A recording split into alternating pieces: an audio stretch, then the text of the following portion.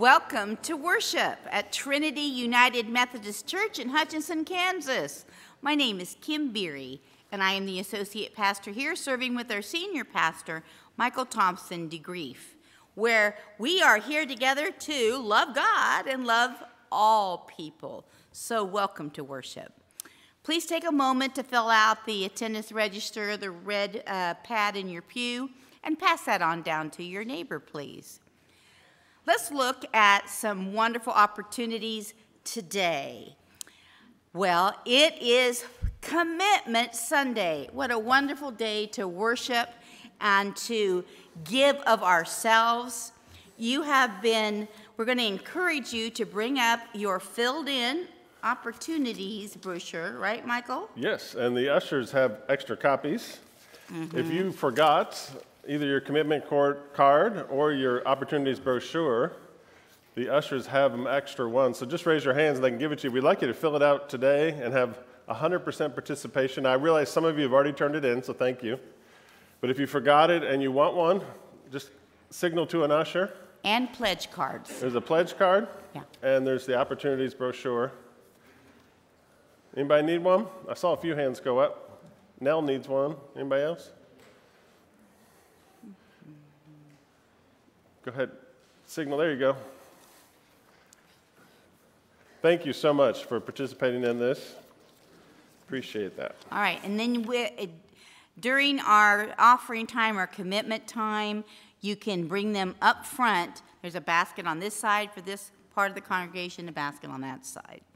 So we can give of our time, talents, and treasures today in meaningful ways.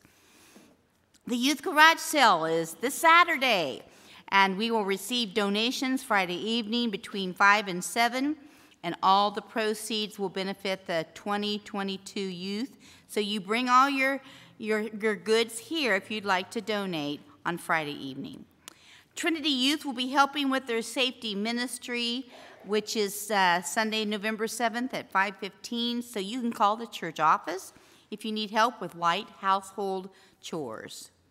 Then please mark your calendar for a special Sunday, All Saints Sunday, coming up on November 7th, when we will recognize the saints who have gone before us this last year. And next week, if you want to be with everyone here, make sure you change your clocks. And so you can set your clock an hour back and come join us for worship at the right time. So as we worship together, let's think of all the many ways that we are bound together with God's love.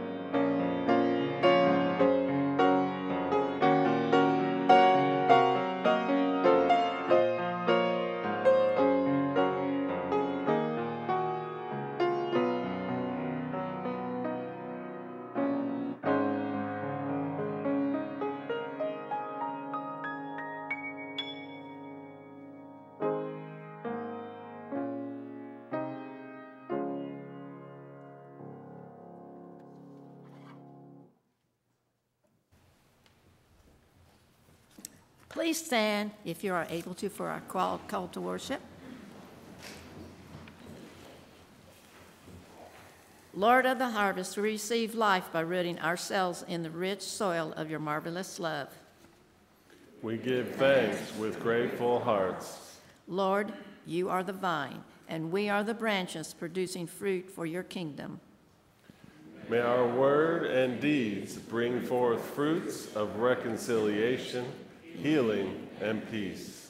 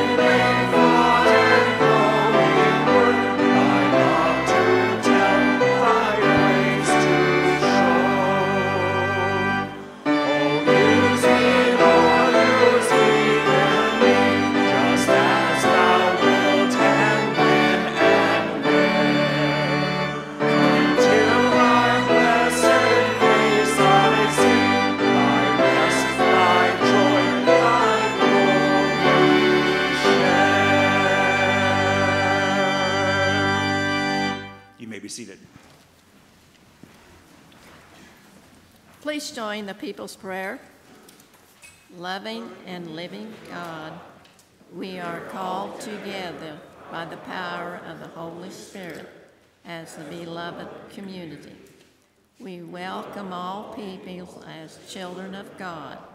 We are grateful for the gift of Trinity United Methodist Church.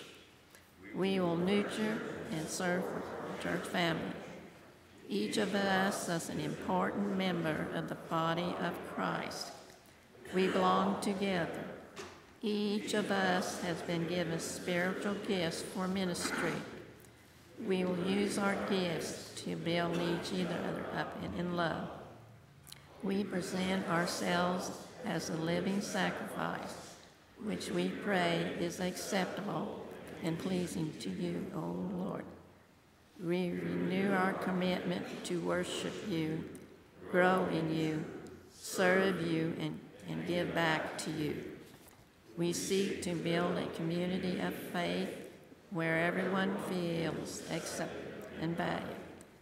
We believe that every person is worthy of dignity, respect, and love. Amen.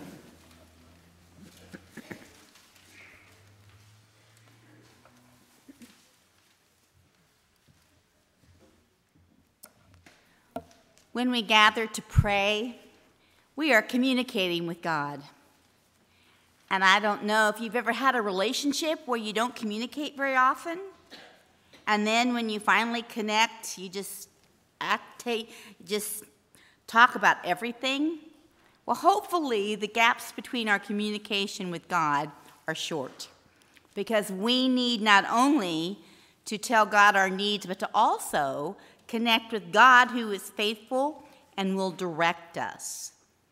So let us think about the many ways that we can share our prayer needs. There are cards that are in the pew that you can fill out and put in the offering plate when it comes around. Pastor Michael and I are always available before and after the service if you have a prayer need or would like to have a time of prayer. Also, we share our prayer needs on the bulletin. So you may note those who have asked for prayer with health concerns, and we do lift up the Levon Thiessen and the family and friends of Alan Thiessen, who was laid to rest on Friday. So as we think about the many ways that God is with us, wanting to hear from us, wanting to connect, let us start with giving thanks to our living God in silence.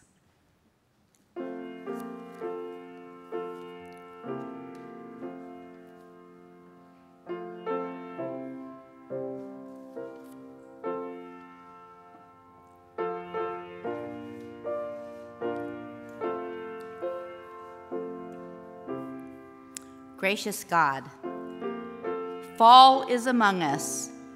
The seasons are changing once again, from the green brilliance of trees full of life to the tumble of red, brown, yellow leaves, signifying that it's time to prepare for the next season and the next phase. Holy God, you give meaning to every moment and ask that we do the same. May we be faithful in your sight, in how we prepare each day to encounter a life committed to the gospel, a life that sacrifices, a life that seeks growth, a life that wants to be like Jesus Christ in word and deed. Hear what we bring to you, God, and with our commitment, help us shape every day into your image. Faithful God, you are with us through the trials and tribulations of life, and we pray for an extra dose of strength for those who need it. We pray all these things in the name of the Lord of love, care, and unity, who taught us to pray as one people, saying, Our Father, who art in heaven, hallowed be thy name. Thy kingdom come, thy will be done, on earth as it is in heaven. Give us this day our daily bread, and forgive us our trespasses, as we forgive those who trespass against us. And lead us not into temptation, but deliver us from evil. For thine is the kingdom, and the power, and the glory forever. Amen.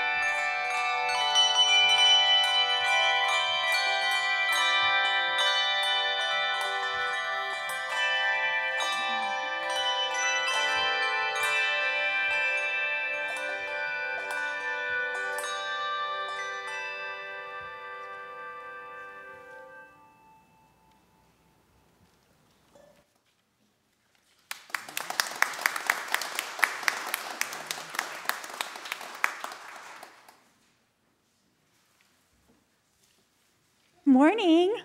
Okay, you guys can stay right up here with me.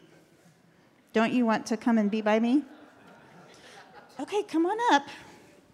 All the other kids who are here, you guys can come up too. Look, everybody won't come near me because they're frightened. Oh, look, there's Batman. Come on up. Hi, guys. Your bells sounded so good. Thank you for blessing us with that. Okay, so you guys look great. Now, some of you are dressed up already for our Halloween parade later, and I know some of you will probably dress up. But it's Halloween, so we need to talk costumes. What's everybody being this year? Lily, what are you being? A scarecrow. We've got Batman. We've got an old lady. Love it. What'd you guys say? Okay, well, we'll see it later, I guess. Okay, so do you like my costume? Yes. Okay. Do you know what I'm supposed to be? Yeah, a fairy princess shark. Yeah. Okay, well, I couldn't decide what I wanted to be. There were really so many things. And so I just kind of put it all together. So I am a cheery soccer ballerina shark from Hawaii with pig slippers. So don't tell my daughter Lauren I'm wearing her beloved pig slippers. Okay, so it got me thinking about costumes. Halloween is so fun, and I don't really like the scary parts of Halloween, but I do love the costumes. In fact, I always used to have trouble, just like today, I always had trouble deciding what to dress up as. I mean, I was thinking about what I've been. I've been a clown. I was Wonder Woman one year. I was a crayon, an astronaut. I think I was a golf caddy one year. I mean, I've been a lot of things. But you know what Jesus tells us in the Bible is that God loves each of us just like we are. We don't have to try to be someone else. God gives us all kinds of gifts, and he gives each person special gifts to share with the world, and he wants us to use those gifts that we've been given. He doesn't want us to try to be different people than who we really are. And just as we want to be loved and accepted by everyone, we also have to love and accept other people as they are. But on Halloween, it is the one time that it is okay to dress up as someone else and have fun. And so I hope you guys have a very safe and fun Halloween tonight. Would you guys pray with me? Dear God, thank you for giving us times of fun and joy in our lives. And we're so grateful for the gifts that you've given each of us. And thank you for loving all of us just the way we are. Amen. Thank you, guys. We'll see you at 9:45.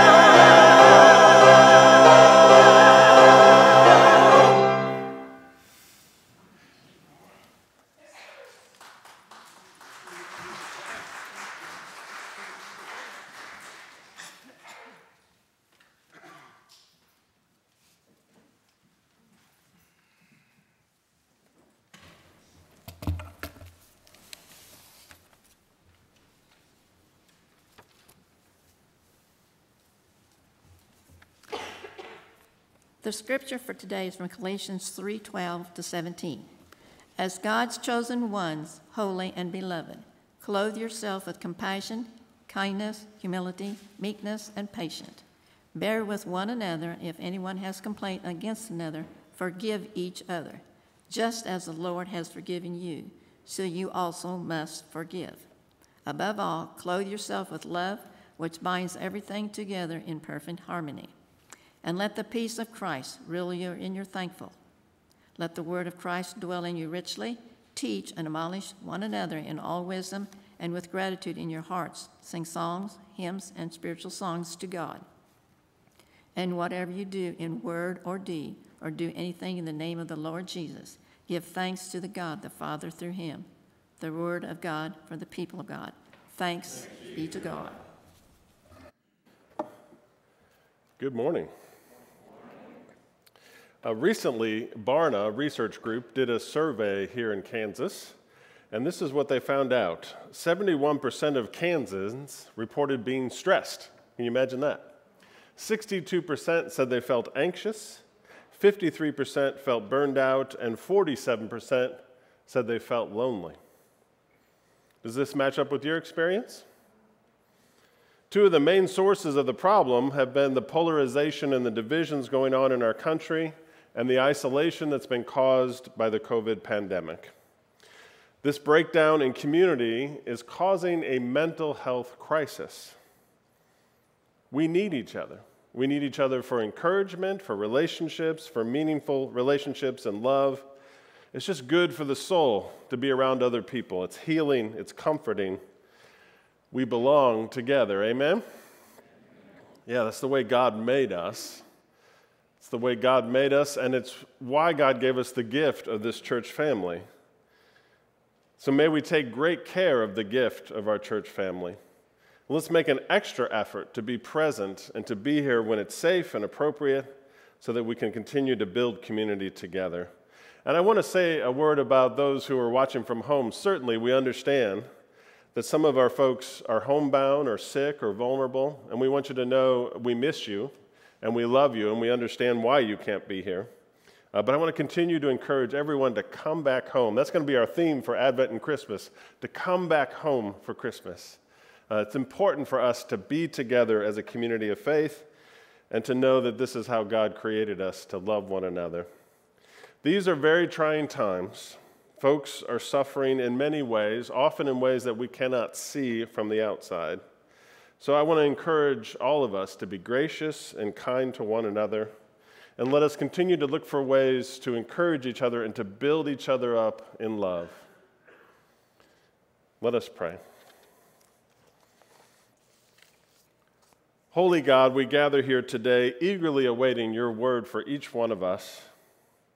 May our minds be open to learn, our hearts be willing to change, and our hands be ready to serve. We ask for this blessing in the name of your Son, Jesus Christ. Amen. Work me, coach. I want to win. Work me, coach. I want to win.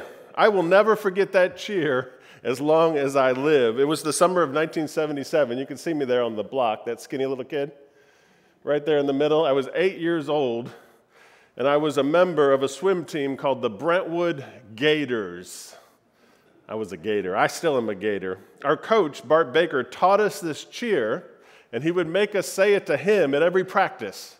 Work me, coach. I want to win. It's kind of reverse psychology, right? In fact, he put it on our T-shirts for our team. It said, work me, coach. I want to win. He was a great coach. Coach Bart inspired us. He pushed us. He demanded more from us. And he knew we could do more. He knew we could do better because Coach Bart believed in us. He wanted us to stretch and to grow and to reach our potential as athletes. Now, swim practice was early in the morning. In fact, it was like 7 o'clock in the morning is what I remember, riding my bike to the swimming pool to have practice before the pool opened. But later in the day, I would go back to the pool just to play with my friends and hang out.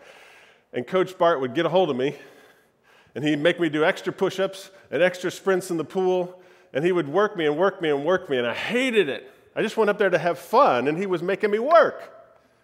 But secretly, I loved it. I actually did love it. Because even though he was relentless and demanding, I knew he did it out of love for me. I could feel that. Coach Bart had high expectations. He set these big goals, and then he demanded we worked hard to achieve them. And we responded to the call. We rose to the occasion. And you know what's really cool?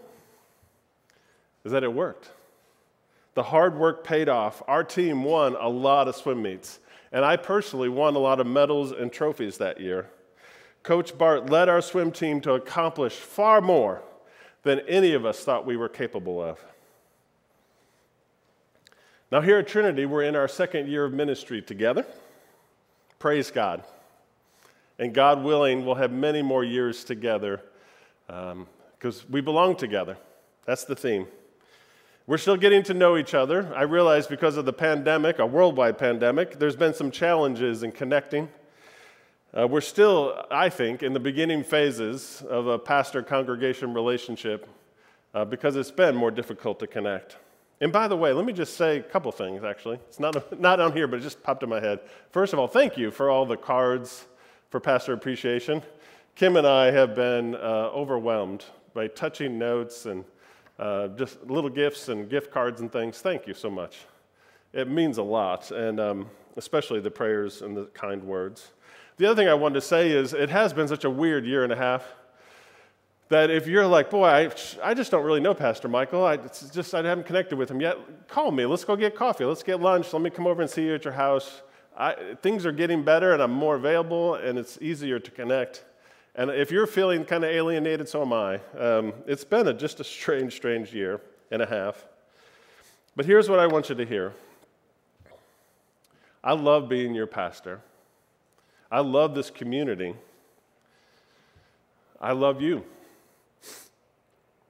And I'm actually proud of what we've accomplished together already, despite all the challenges, by the grace of God and by the power of the Holy Spirit. But we're just getting warmed up. Just barely getting started. And God knows that we are capable of much more as a congregation. We have so many gifts to do ministry with. First of all, we have people who are dedicated and talented. We have a beautiful facility and equipment to work with. And then we have resources that we can use to grow and expand and improve and renew Trinity and flourish. We have these God-given gifts. And throughout the month of October, we've been talking about how to deepen our commitment to the church, that we can do more and do better, right? And when we worship God, grow in God, serve God, and give back to God, these are the ways we build community and we strengthen our church family.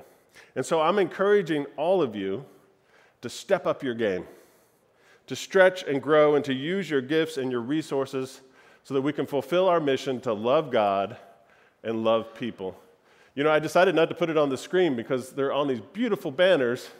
Love God, love people, right? It's the easiest mission statement in the world. We know why we exist. Love God and love people. And we need everybody's help to make that happen. Now, if it feels like I'm being a little pushy, I'm, like a coach, asking you to do more and to do better, I think that's the role of a pastor. As a spiritual leader, to love you where you're at, but to love you enough not to leave you there. Love you enough to encourage you to grow and expand and improve and do better, to help all of us reach our God-given potential. Because it's very clear in the Bible that God has plans for us to give us a future with hope. That God is doing a new thing, and it's springing forth. Can you not perceive it? And God is able to accomplish abundantly far more than all we can ask or imagine. Amen? Yeah. In a moment, at the end of the sermon, you're all going to be invited to come forward, and we have these baskets here. Instead of passing the offering plate, we're going to come forward as an act of worship and place our commitment cards and our brochures and today's offering in these baskets. It's a way of coming forth and showing our love and our devotion and our dedication to God and presenting these as an act of worship. These are much more than just a piece of paper. This is a powerful symbol. You know how it is when you write down something and you make a commitment to something, you're more likely to do it, right? This is a symbol of your love and your gratitude towards God. As it's stated in our passage today from Colossians, above all, clothe yourselves with love which binds together everything in perfect harmony. And then he reminds us, whatever you do in word or deed, do everything in the name of the Lord Jesus, giving thanks to God the Father through him. Love and gratitude. That's at the heart of why we serve, why we give. It's our motivation, our inspiration. Love and gratitude is what pleases God. It's what glorifies God. Let me put it to you this way. Imagine I bought some flowers to give to my wife, and I came home. I said, "Here, honey, here's some flowers." And she said, "That is so sweet. Wow, I'm so surprised. I'm so touched." And if I said, "Well, you know, I'm your husband. It's my duty. I have to buy them." How do you think she would feel? Or what if I said, "I wasn't really planning to buy you any flowers, but they were on sale at Dillon's. They were like $2.99. It wasn't a big deal, so here you go." How do you think that would make her feel? I was like, what if I said, "You know, really, I wasn't even thinking about you. You're kind of an afterthought. I just figured you kind of needed them." Does she even want them now? Does she? Do you think my wife would want them? No. Why? Why wouldn't she want them? Because she could tell my heart wasn't in the right place, that I didn't really care. My wife doesn't want me to just go through the motions. My wife wants my heart. And the same is true with God. God does not want you to just go through the motions. When you worship, grow, serve, and give, God wants your heart. For where your heart is, there your treasure will be also. Amen.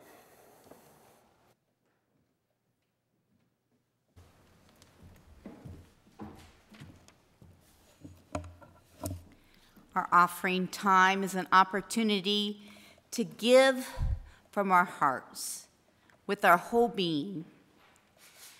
As the widow came forward and gave just a small amount of money, and the disciples watched and were judgmental, Jesus says she gave from her heart. And today we give from our heart not only our offerings financially, but of our gifts and our talents, because God needs each one of us. There are many ways to give financially. You can give on the website or through our Venmo account. Just know that when you give, we are more blessed to give than to receive back, and God uses all our gifts in life-changing ways. So as we come forward and give today, if you're unable to get up and come forward, maybe we could, you raise your hand and maybe Jerry can catch you if you're unable to get up today. But bring all your offerings this morning. Bring your whole self, and you will be blessed as you give.